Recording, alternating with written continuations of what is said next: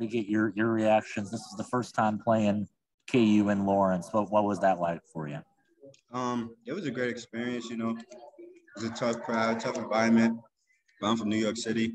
Nothing really phases me. I like playing in environments like this.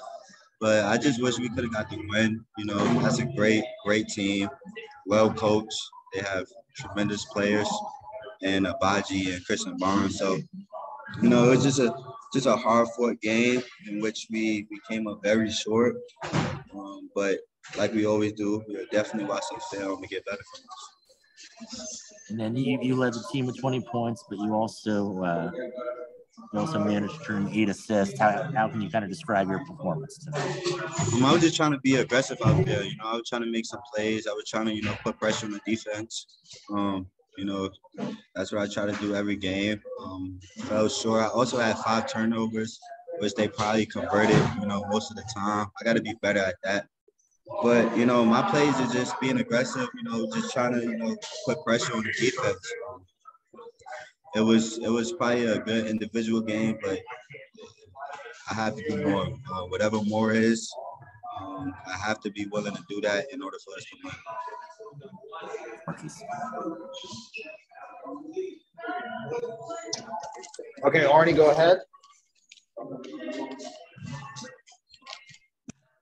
Yeah, Markquis. The first time you played him, you guys didn't handle that loss that well afterwards, but obviously it was a hard-fought loss. This one is more of a blowout. Is it easier to come back, to bounce back from a game like this, or to flush it, do you think? For sure.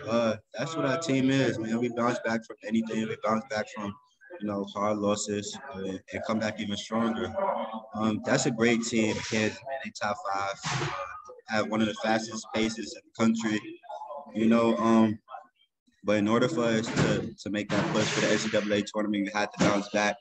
We can't fold, or we can't, lose faith when we have, more opportunities left in the season. So we'll definitely bounce back.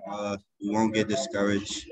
We know Kansas history, but, we're going to keep being us and continue to keep getting better.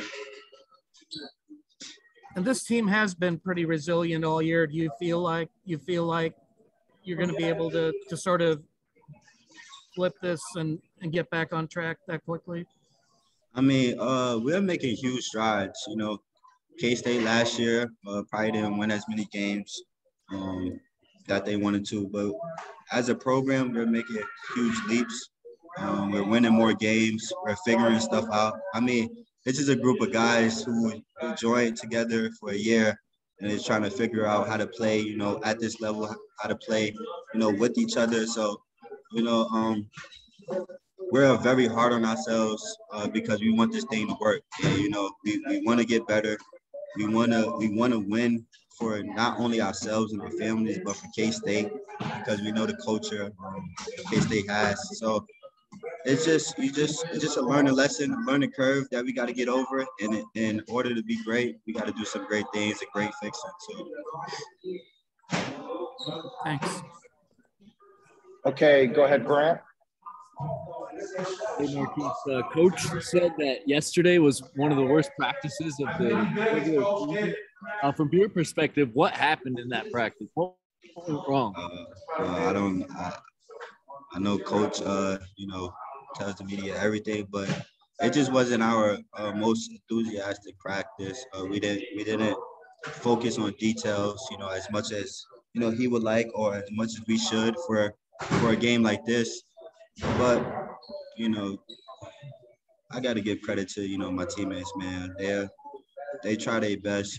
Each and every day we have different outcomes, but my teammates, they try to give it their best even on their worst days. So if I have 100% one day, but my teammate might have 70%, and he's trying to give his all with that 70%. So we did have a bad practice, but that wasn't the reason for this loss today. It's a new day, it's a new opportunity to get better. So I wouldn't blame yesterday's practice on that, but we definitely have to be better and focus more in practice. And then I'm sorry if you already asked this, but I mean, you were consistent pretty much throughout this whole entire game. What were you able to have success against tough teams? I had success against them in the pick and roll, obviously, because I know McCormick, isn't as fast. So I just try to break him down and make plays for my teammates. And sometimes it was getting all the way to the bucket and finishing. And sometimes it was dishing it off to my teammates. So I just try to stay aggressive, man, because when I'm aggressive, when I'm making shots, I told you I'm at my best. Each and every game, I'm getting better and better. I think I hit 3 threes in the last 3 games. So when that bumps up to 5 and then 7, you'll see a different Markquis. You'll see a different outcome in games. Thank you, Keith. Safe travels, man. Same. One more question to Kellis. Yeah, Markquis, I've kind of noticed when you drive into the lane and then dump the ball off to your big guys inside, you've had a lot of trouble finishing those plays. What needs to change there moving forward? I would never bring down my big guys. They are working. They are learning. They just have to get better. That's the only thing I can say about them. They have to be better. Coach has been on them. They have been on themselves. But my big guys, I love them, man. Win, lose, or draw.